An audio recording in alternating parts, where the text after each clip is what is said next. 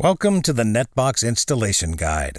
We'll introduce you to the items in your package and the installation steps. Thank you for choosing UBT. Your package should contain the following items. 1. NetBox, an LTE Wi-Fi router with built-in media server for high-speed internet and entertainment in coach or public transport vehicle. NetBox will be pre-installed with a SIM card to offer LTE service unless otherwise specified. 1. Power cord. The red wire is for the VCC line, the black wire is for the ground wire, the white wire is for the ACC line. 2. 3G, 4G Wi-Fi antennas, and 1 GPS antenna. If any of the parts are incorrect, missing, or damaged, please contact your NetBox dealer. Keep the original packaging materials in the event you will need to return the product for repair. There are some additional tools you will need during the installation.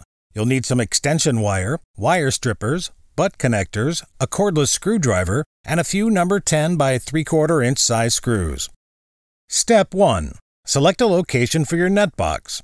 We suggest installing your NetBox inside the overhead compartment reserved for the driver at the front of the vehicle. Prepare your work area by removing the panel between the area where your NetBox will be installed and the adjacent compartment. Make sure both compartments are open, well lit, and free of debris. Step 2. Find the 12 or 24-volt power supply line for your unit. There may be a cord labeled wireless pre-installed on your vehicle. These are installed by the bus manufacturer on most newer buses for just this purpose. Step 3. Measure the distance from your power source to the location you want to install your NetBox. If your power source is beyond the length of the power supply cord supplied with your NetBox, you'll need to use an extension wire, wire cutters, zip ties, and butt connectors to extend your reach. Solder your butt connectors to ensure a secure connection. Step 4. Connect the red ACC and white VCC wires to the battery line. Connect the black wire to the ground line. If necessary, thread your extension wire through the back of the cabinet to reach your power source. Step 5. We suggest affixing the GPS antenna at the front of the adjacent cabinet next to where your NetBox is located. You may affix the antenna by either peeling back the protective cover on the 3M adhesive backing on the antenna and pressing it to any available smooth surface, or by using zip ties to tie the GPS antenna to any existing feature. Step 6. Mount the NetBox by using 2 or 4 number 10 by 3/4 inch size screws. Step 7. Attach the GPS, Wi-Fi, and LTE antennas and the power cord to the NetBox. Step 8. Check that the signal lights are functioning.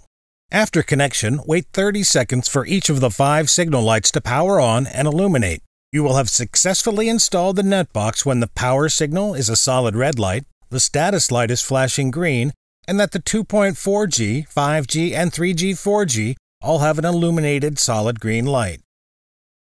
Step 9. Replace the panel between the overhead compartments, pulling tight any loose wires. Step 10. Record the serial number of your NetBox. The serial number is located on the back of your NetBox. Registering your serial number will ensure that all related service provided by NetBox, including configuring the control panel, will be done efficiently. Thanks for watching. Please feel free to contact us at 202-681-5508 for any support.